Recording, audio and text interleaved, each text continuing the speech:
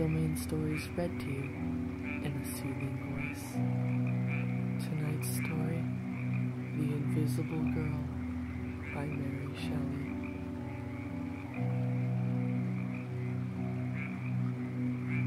This slender narrative has no pretensions or the regularity of a story, or the development of situations and feelings.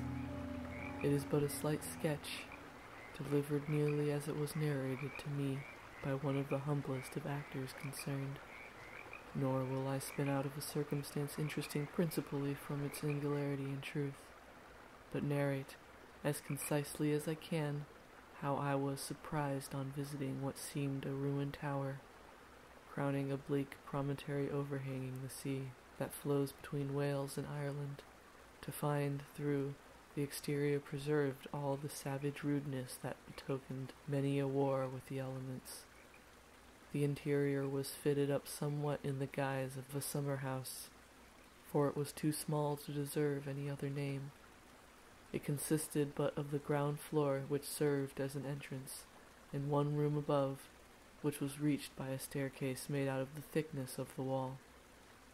This chamber was floored and carpeted, decorated with elegant furniture, and, above all, to attract the attention and excite curiosity, there hung over the chimney-piece, for to reserve the apartment from a damp fireplace that had been built evidently since it had been assumed a guise so dissimilar to the object of its construction, a picture, simply painted in watercolors, which seemed more than any part of the adornments of the room to be at war with the rudeness of the building, the solitude in which it was placed, and the desolation of the surrounding scenery.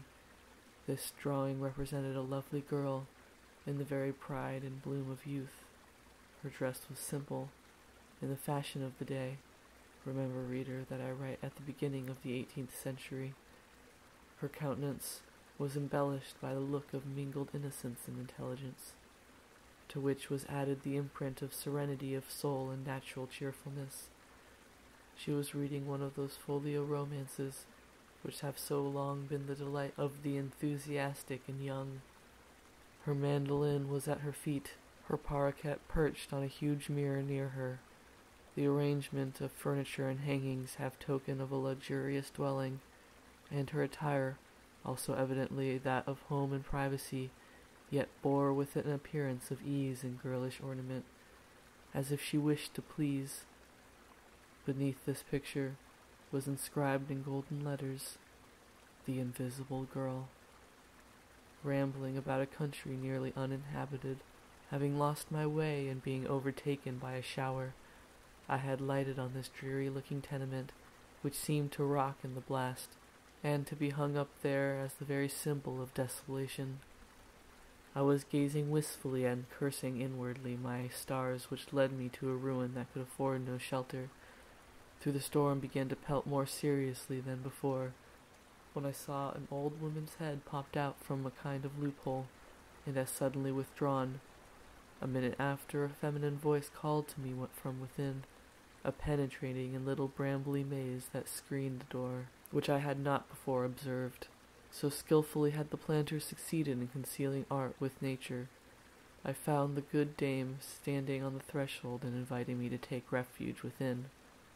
"I had just come up from our cot hard by," she said, "to look after the things as I do every day, when the rain came on.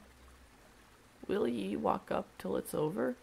At the venture of a few raindrops was better than a ruined tower, and to ask my kind hostess whether the things were pigeons or crows that she was come to look after, when the matting of the floor and carpeting of the staircase struck my eye. I was still more surprised when I saw the room above, and beyond all, a picture of its singular inscription, naming her invisible, whom the painter had colored forth into very agreeable visibility, awakened my most lively curiosity. The result of this, of my exceeding politeness towards the old woman, and her own natural garrulity, was a kind of garbled narrative, which my imagination eked out, and future inquiries rectified, till it assumed the following form. some years before, in the afternoon of a September day, which, through tolerably fair, gave many tokens of a tempestuous evening, a gentleman arrived at a little coast town about 10 miles from this place. He expressed his desire to hire a boat to carry him to the town of about 15 miles further on the coast. The menaces which held the sky forth made the fisherman loath to venture, till, at length, too, one the father of a numerous family, bribed by the bountiful reward the stranger promised, the other, the son of my hostess, induced by useful daring, agreed to undertake the voyage. The wind was fair, and they hoped to make good way before nightfall, and to get into port ere the rising of the storm. They pushed off with good cheer, at least the fisherman did.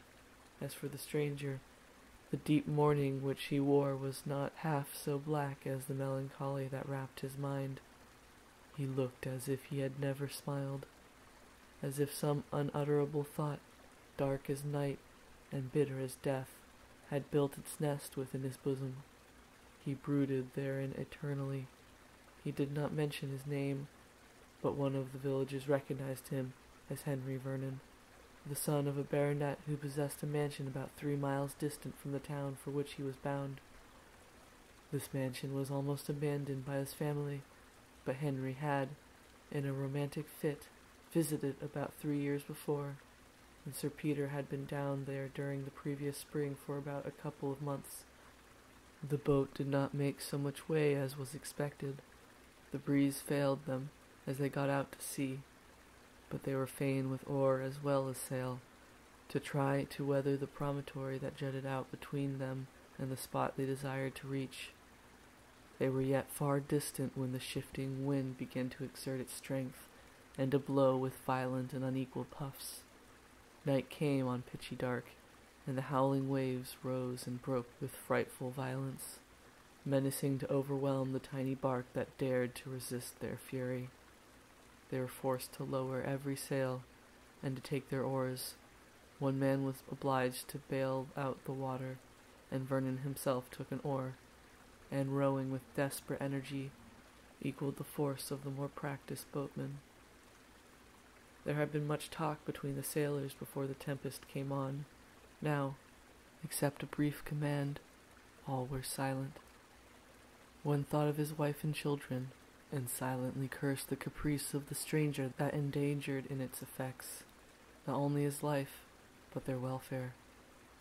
The other feared less, for he was a daring lad, but he worked hard and had no time for speech, while Vernon, bitterly regretting the thoughtlessness which had made him cause others to share a peril, unimportant as far as he himself was concerned, now tried to cheer them with a voice full of animation and courage, and now pulled yet more strongly at an oar he held. The only person who did not seem wholly intent on the work that he was about was the man who bailed. Every now and then he gazed intently around, as if the sea held far off in its tumultuous waste some object that he strained his eyes to discern, but all was blank, except as the crests of the high waves showed themselves, or far out on the verge of the horizon. A kind of lifting of the clouds betokened greater violence for the blast. At length he exclaimed, "Yes, I see it, the laboured oar. Now, if we can make it to yonder light, we are saved." Both the rowers instinctively turned their heads, but cheerless darkness answered their gaze. "You cannot see it! You cannot see it!" cried their companion. "But we are nearing it, and, please God, we shall outlive this night." Soon he took the oar from Vernon's hand, who, quite exhausted, was failing in his strokes. He rose and looked for the beacon which promised them safety. It glimmered with so faint a ray that now he said, "I see it." And again, "It is nothing." Still, as they made their way, it dawned upon his sight, growing more steady and distinct as it beamed across the lurid waters, which themselves became smoother, so that the safety seemed to arise from the bosom of the ocean under the influence of that flickering gleam. "What beacon is it that helps us at our need?" asked Vernon, as the men, now able to manage their oars with greater ease, found breath to answer his question. "A fairy one, I believe," replied the elder sailor, "yet no less a true. It burns with an old tumble-down tower, built on the top of a rock which looks over the sea. We never saw it before this summer, and now each night it is to be seen, at least when it is looked for we cannot see it from our village, and it is such an out-of-the-way place that no one has the need to get near it, except through a chance, like this. Some say it is burned by witches, some say by smugglers, but this I know, 2 parties have been to search, and found nothing but the bare walls of the tower. All is deserted by day, and dark by night, for no light was to be seen while we were there, although it burned sprightly enough when we were out at sea." "I have heard say," observed the young sailor, "it is burnt by the ghost of a maiden who lost her sweetheart in these parts. He is being wrecked, and his body found at the foot of the tower she goes by. She goes by the name among us of the Invisible Girl." The voyagers had now reached the landing place of the foot of the tower. Vernon cast a glance upward. The light was still burning. With some difficulty, struggling with the breakers that blinded by night, they contrived to get their little bark to shore, and draw her upon the beach. They then scrambled upon the precipitous pathway, overgrown by weeds and underwood, and, guided by the more experienced fishermen, they found the entrance to the tower. Door or gate there was none, and all was dark as the tomb, and silent, and almost as cold as death. "This will never do," said Vernon. "Surely our hostess will show her light, if not herself, and guide our darkening steps by some sign of life and comfort." "We will get to the upper chamber," said the sailor, "if I can but hit upon the broken steps, but you will find no trace of the invisible girl, nor her light either, I warrant. Truly a romantic adventure of the most disagreeable kind," muttered Vernon, as he stumbled over the unequal ground. "She of the beacon light must be both ugly and old, or she would not be so peevish and inhospitable." With considerable difficulty, and after divers knocks and bruises, the adventurers at length succeeded in reaching the upper story. But all was blank and bare, and they were fain to stretch themselves on the hard floor, when weariness, both of mind and body, conduced to steep their senses in sleep. Long and sound were the slumbers of the mariners. Vernon but forgot himself for an hour. Then, throwing off drowsiness, and finding his rough couch uncongenial to repose, he got up and placed himself at the hole that served for a window. For glass there was none, and there was not even a rough bench. He leaned his back against the embrasure as the only rest he could find. He had forgotten his danger, the mysterious beacon and its invisible guardian. His thoughts were occupied on the horrors of his own fate, and the unspeakable wretchedness that had sat in like a nightmare in his heart. It would require a good-sized volume to relate the causes which had changed the once happy Vernon into the most woeful mourner that had ever clung to the other trappings of grief. As slight through cherished symbols of the wretchedness within, Henry was the only child of Sir Peter Vernon, and as much spoiled by his father's idolatry as the old baronet's violence and tyrannical temper would permit. A young orphan was educated in his father's house, who, in the same way, was treated with generosity and kindness, and yet who lived in deep awe of Sir Peter's authority, who was a widower, and these 2 children were all he had to exert his power over, or to whom to extend his affection. Rosina was a cheerful, tempered girl, a little timid, and cheerful to avoid displeasing her protector, but so docile, so kind-hearted, and so affectionate, that she felt even less than Henry the discordant spirit of his parent. It is a tale often told. They were playmates and companions in childhood, and lovers in after days. Rosina was frightened to imagine that this secret affection, and the vows they pledged, might be disapproved by Sir Peter.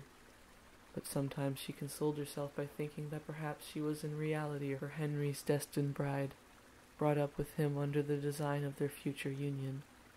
And Henry, while he felt that this was not the case, resolved to wait only until he was of age to declare and accomplish his wishes in making the sweet Rosina his wife.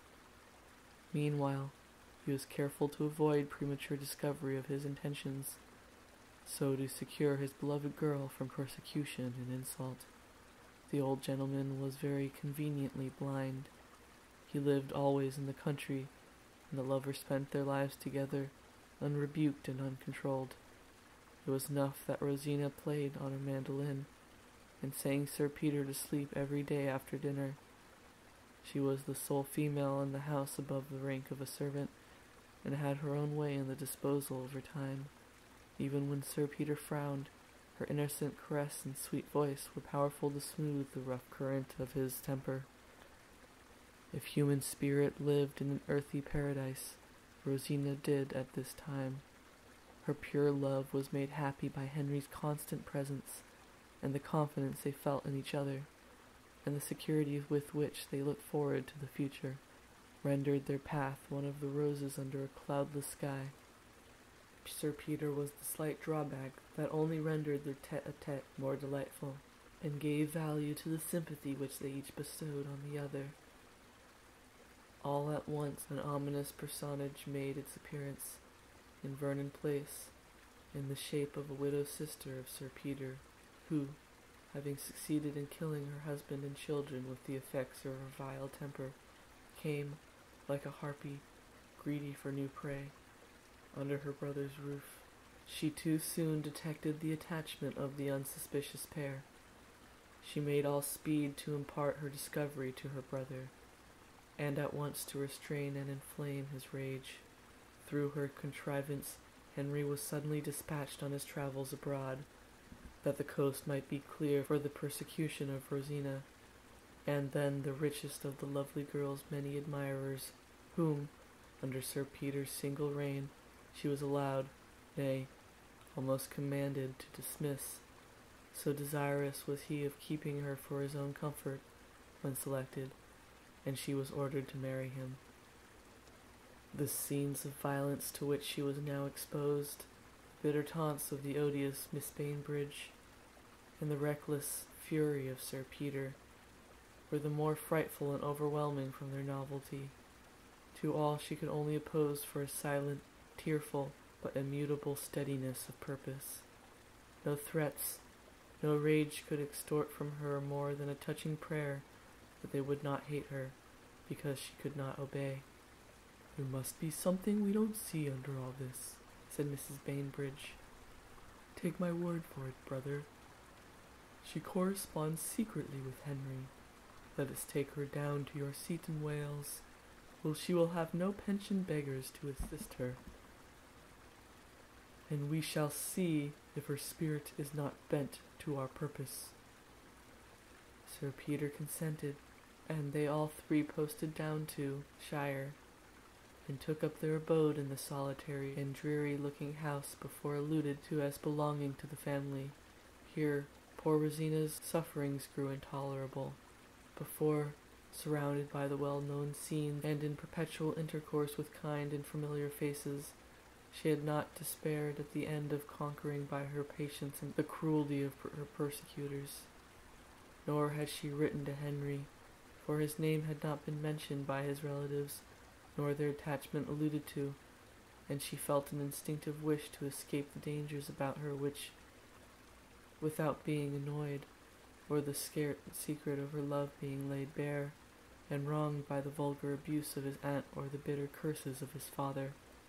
But when she was taken to Wales, and made a prisoner in her apartment, when the flinty mountains about her seemed feebly to imitate the stony hearts she had to deal with, her courage began to fail.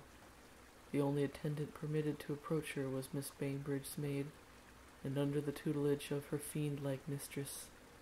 This woman was used as a decoy to entice the poor prisoner into confidence, and then to be betrayed, The simple, kind-hearted Rosina was a fragile dupe, and at last, in the excess of her despair, wrote to Henry, and gave the letter to this woman to be forwarded.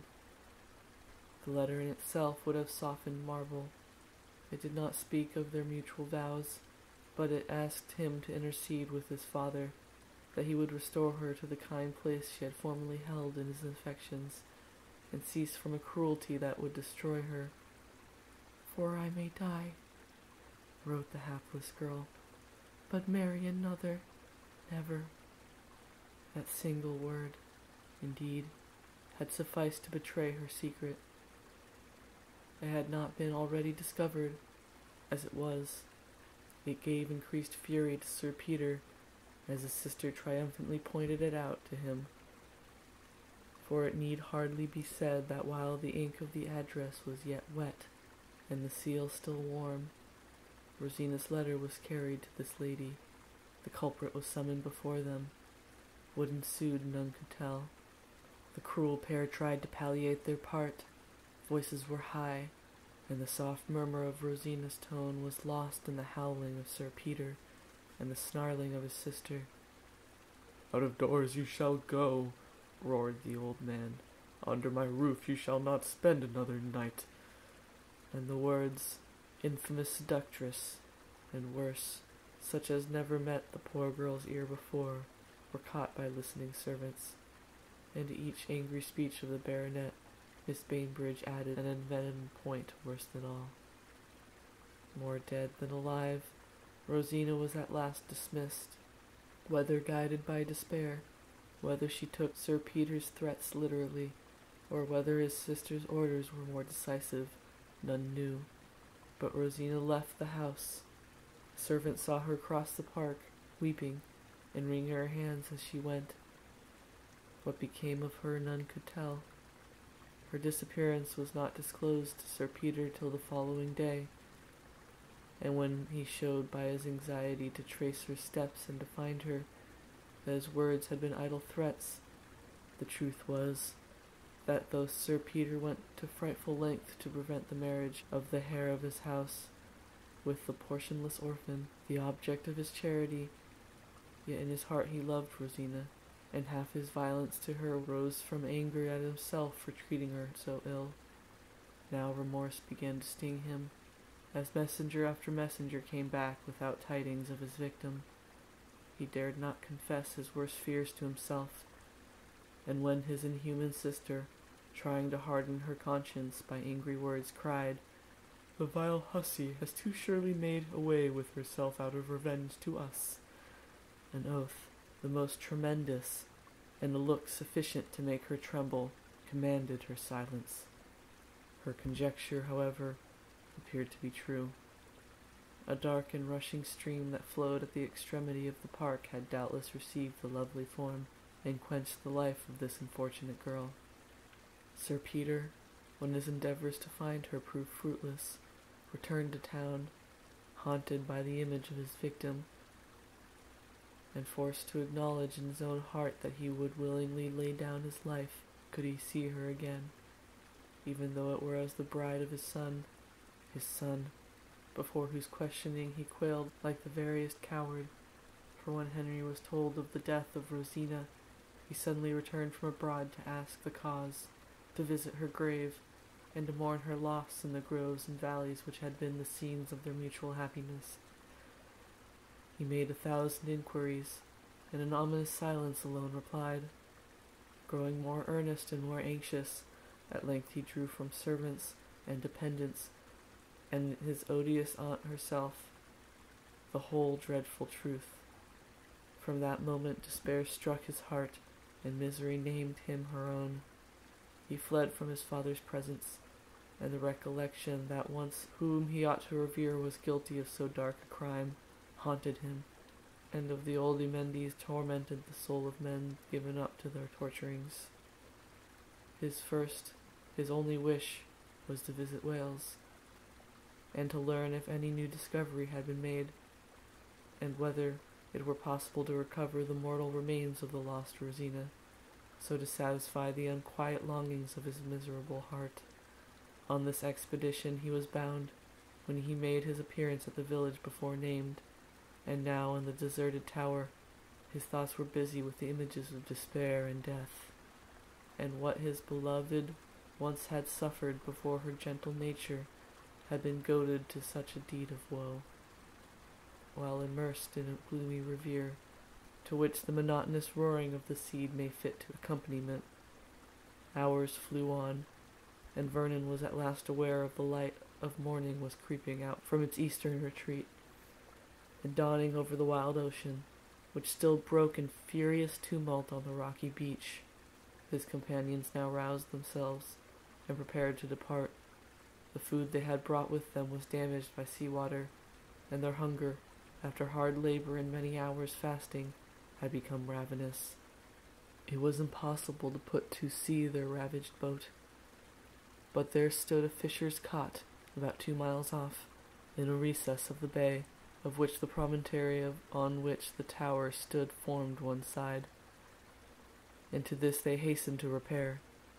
They did not spend a second thought on the light which had saved them, nor its cause, but left the ruin in search of a more hospitable asylum. Vernon cast his eyes around as he quitted it, but no vestige of an inhabitant met his eye, and he began to persuade himself that the beacon had been a creation of fancy merely. Arriving at the cottage in question, which was inhabited by a fisherman and his family, they made a homely breakfast and then prepared to return to the tower to refit their boat, and if possible bring her round. Vernon accompanied them, together with their host and his son. Several questions were asked concerning the invisible girl and her light, each agreeing that the apparition was novel, and not one being able to give even explanation of how the name had become affixed to the unknown cause of this singular appearance, though both of the men at the cottage had affirmed that once or twice they had seen a female figure in the adjacent wood, and now and then a stranger girl made her appearance at another cot a mile off, on the other side of the promontory, and brought bread. They suspected both these to be the same, but could not tell. The inhabitants of the cot, indeed, appeared too stupid to even feel curiosity, and had never made any attempt at discovery. The whole day was spent by the sailors in repairing the boat, and the voices of the men at work resounded along the coast, mingled with the dashing of the waves. This was no time to explore the ruin for one who, whether human or supernatural, so evidently withdrew herself from intercourse with every living being. Vernon, however, went over the tower, and searched every nook in vain.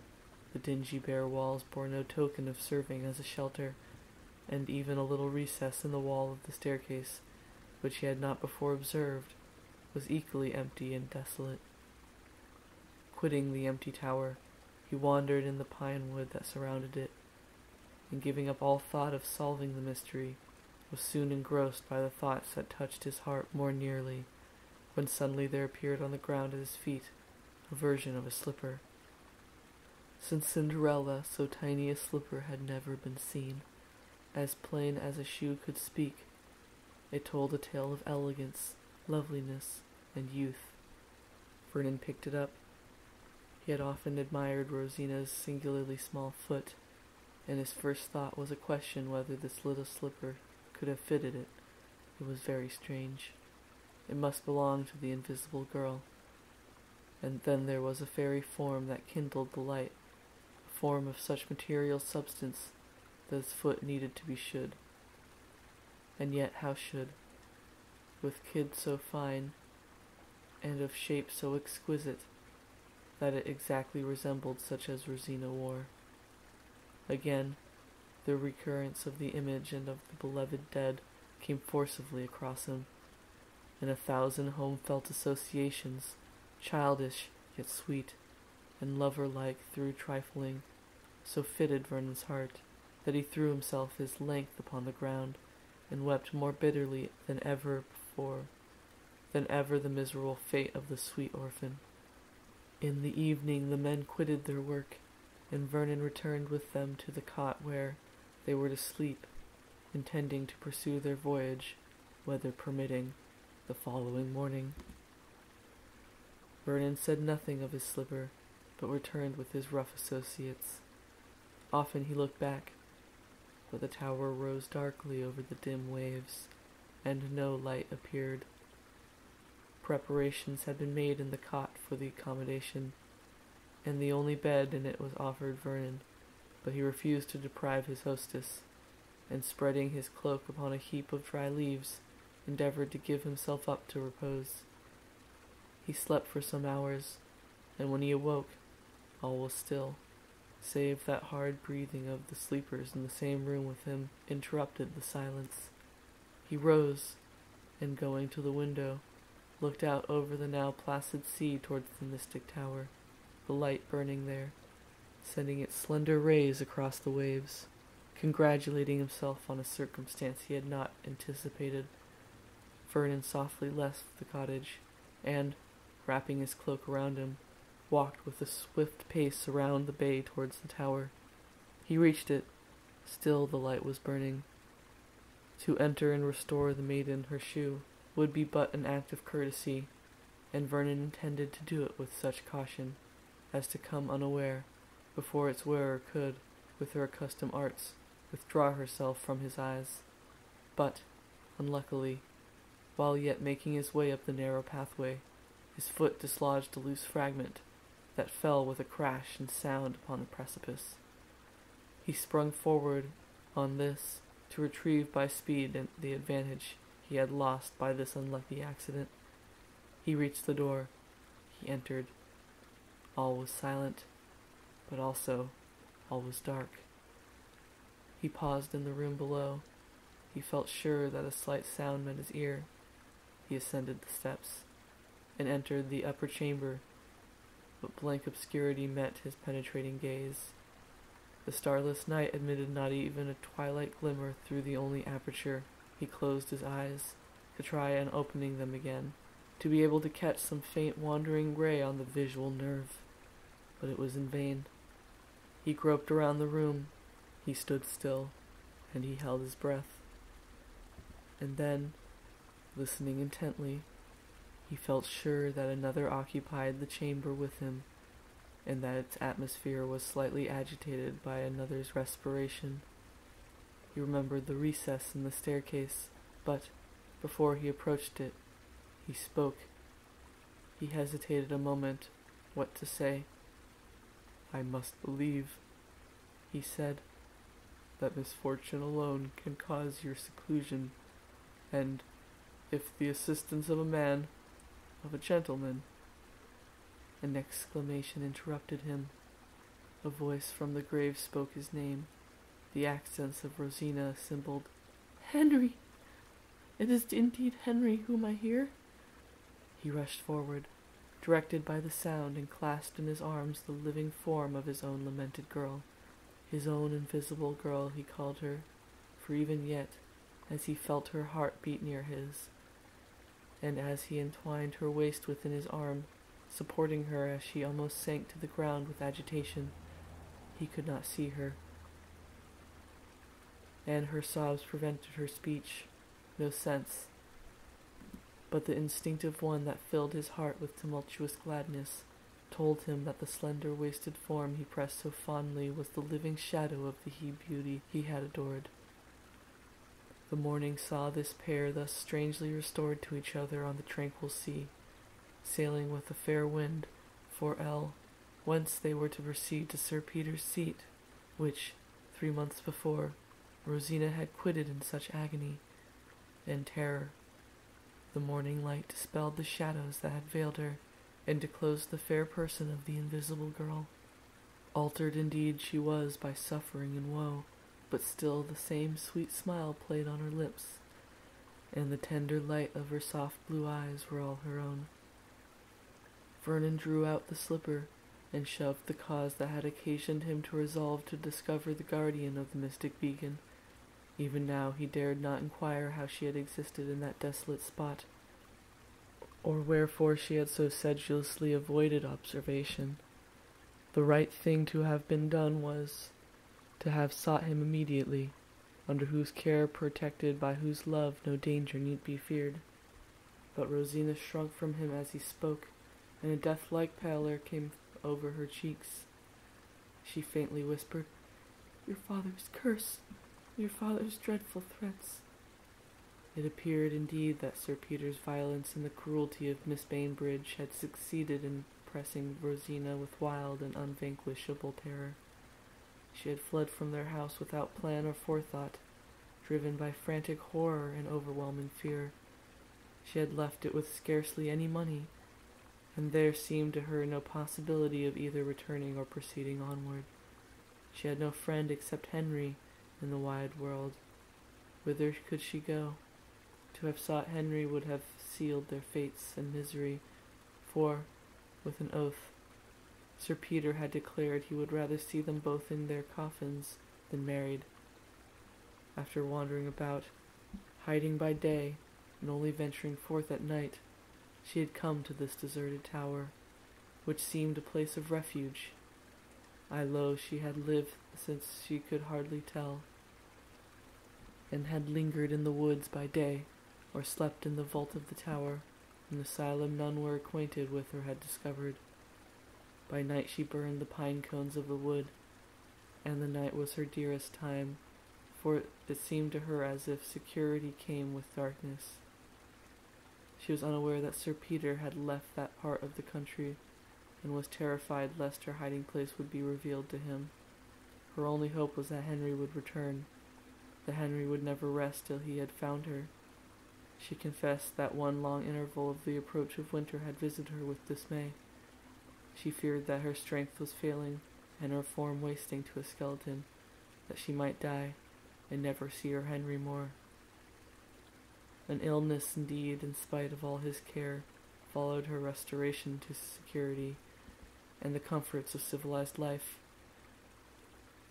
Many months went by before the bloom revisiting her cheeks, and her limbs regaining their roundness.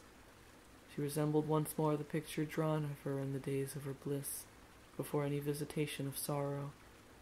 It was a copy of this portrait that decorated the tower, the scene of her suffering, in which I had found shelter.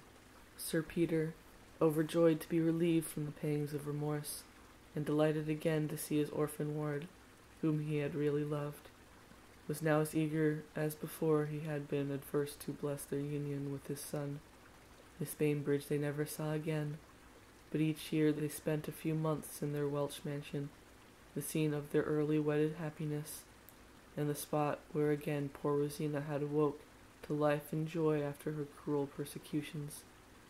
Henry's fond care had fitted up the tower and decorated it as I saw, and often did I come over with his invisible girl to renew in the very scene of its occurrence the remembrance of all the incidents which had led to their meeting again during the shades of night in that sequestered ruin.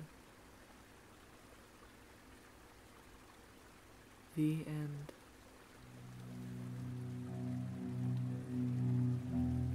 This has been a production of Bedtime Theatre, read to you by Lia Low. Good night, and sleep well.